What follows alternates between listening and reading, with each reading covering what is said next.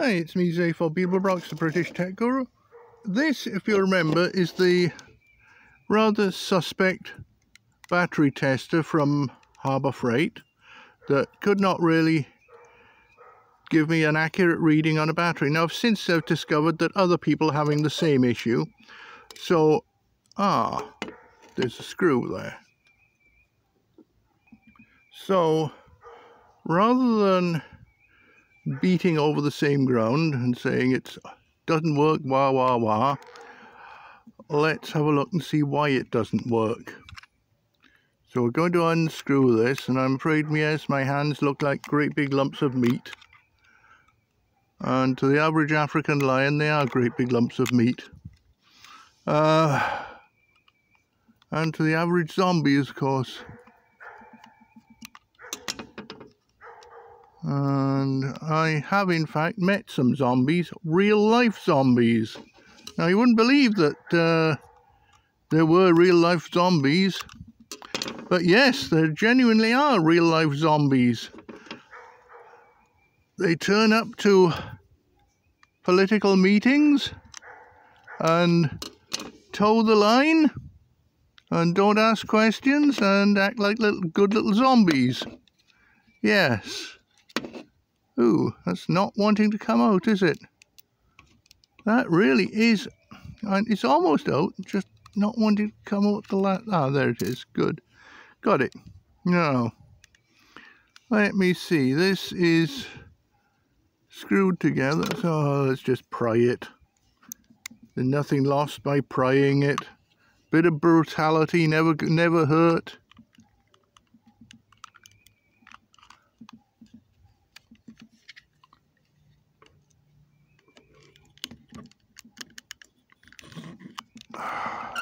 Somewhere here it's going to come apart.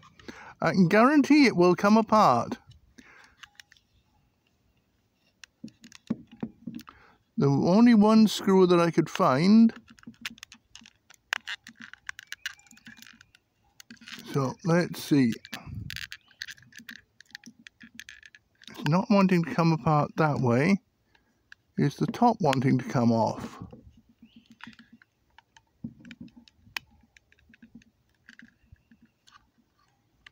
Interesting. Why is it not wanting to come apart?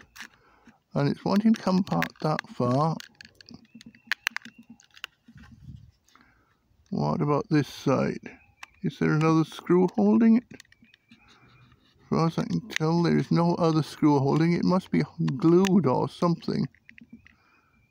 Well, that's really queer. It's not coming apart. I might have to pause this while I get into some real brutality.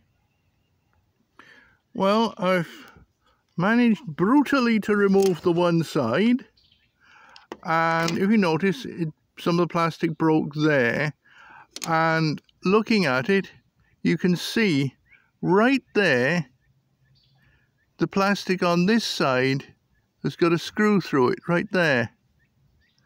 Don't know whether you can see the screw right at the tip of my. Let's put the screwdriver there. There, right at the tip of the screwdriver, there's a screw. So it looks very much like this thing has been put together, and then this has been glued into place. So let me continue the brutality. A bit more brutality later, and it turned out that this bit, whichever bit I've just removed, this bit, there was actually two tiny screws. There's one there, and another one there that were holding the side on.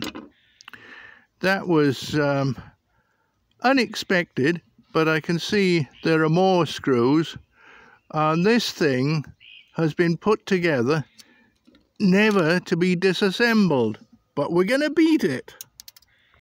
I have possibly found the key. I just peel this fascia up, which I had not realized it was going to be necessary, and now I found two screws. See if this screwdriver will undo them. Probably won't.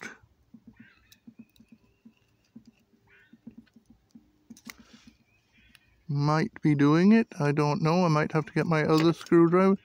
This, by the way, was a screwdriver that came, it has undone it. Came with one of those Chinese things. It came with my 3D printer, actually. They like these tiny screws in China. Chinese are very good at building very small things.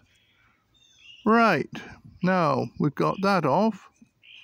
And what do we see here? We see a circuit board. And can we get that circuit board up? Yes, there's another screw. They do like their little tiny screws, don't they? Oh, good Lord.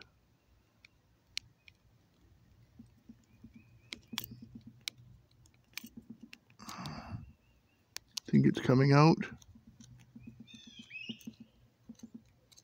Maybe. Maybe not. Maybe I need my other screwdriver. And here we are with my other screwdriver. Let's see what we can do.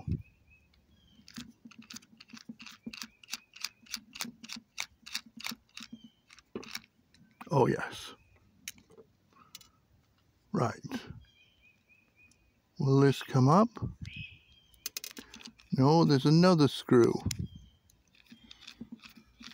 These screws are so tiny,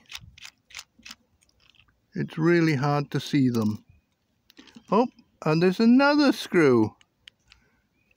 Good Lord. They do like their screws. Are there any more screws? No. Okay.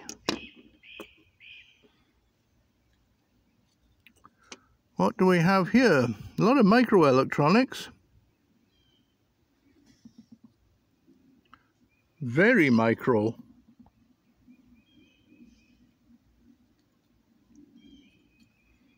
I see a whole load of resistors. I think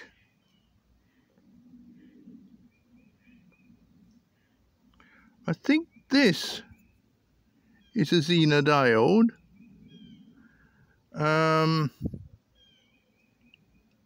Not really a whole lot to say about this, and the chip is going to be this blob here. That's going to be the operating thing.